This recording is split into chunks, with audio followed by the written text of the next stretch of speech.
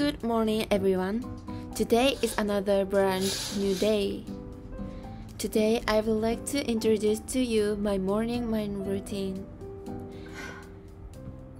I get lots of sunlight in the morning and drink a cup of water. This is how I start my day.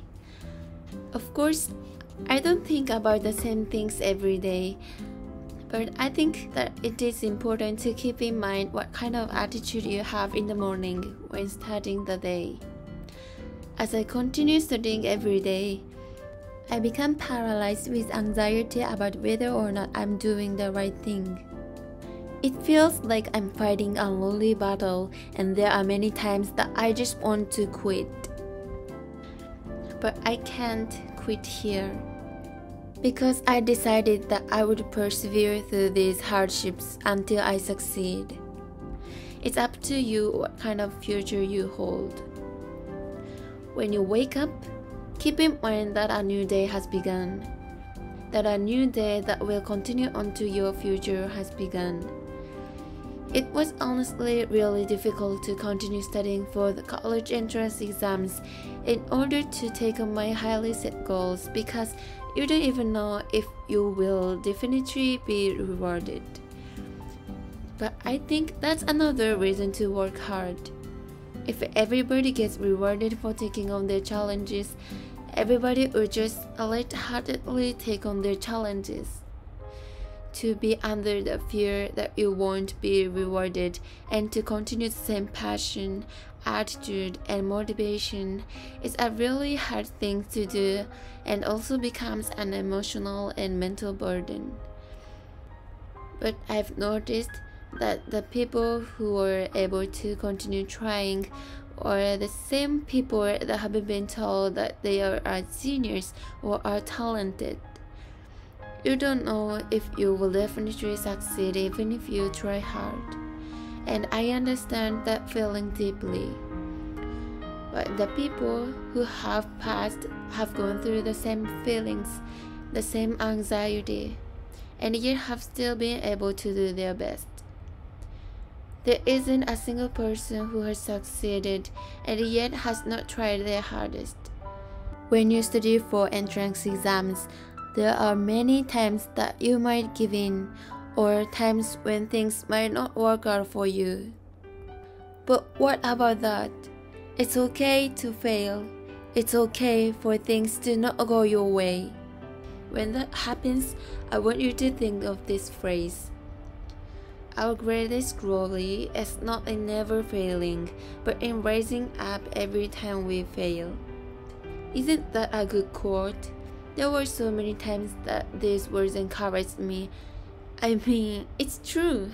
When you watch a movie or read a manga, there is never a protagonist who has everything good going on in their lives. Even if there is such a protagonist, I think that the characters who don't give up even when they fail or almost quit from their anxiety are more appealing. So, is it okay for the current you to quit right now? There is so much more meaning in getting back up. Think about that and try again. The world is full of hardships, but the world is also full of overcoming these hardships. That reality is not going to change, so we should be cheerful and have a positive attitude about it.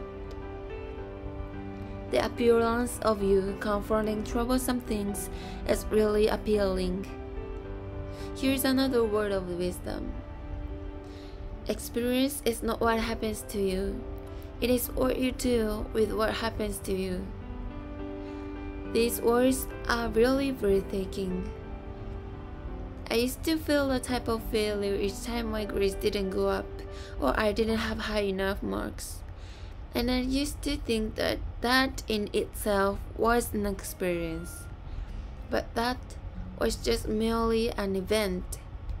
What you do with this event and how you act afterwards, this is what an experience is. There's no time to be stopping. Every time there was something painful or troublesome that happened aside from my studying, I always fell down. But what's important is how you think after that and how you get out of that situation. Even though you can't change your past, you can change your future. These are words that we hear frequently, words that make us go back to the basics. But our future begins from this moment, not from tomorrow. If we want to change our future, we need to change this instant. Today is the future ahead of us. Today is another step towards our future. There is still something that we can't forget, and that is that we shouldn't forget why we are studying every day. Is your goal something that is solid, something that is living strongly inside of you? I made sure to look at a paper in front of my desk every day. I told myself that I will definitely pass every day. I want you to remember that your determination that you'll achieve your goals is the most important thing.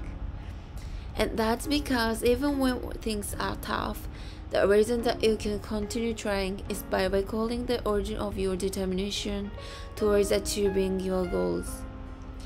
It doesn't matter how big the goal is or how difficult it is to achieve it. It always seems impossible until it's done. Even the students that go to the university you aspire going to faced the hardships of entrance exams and passed. Saying that you can't do it and giving up is too wasteful.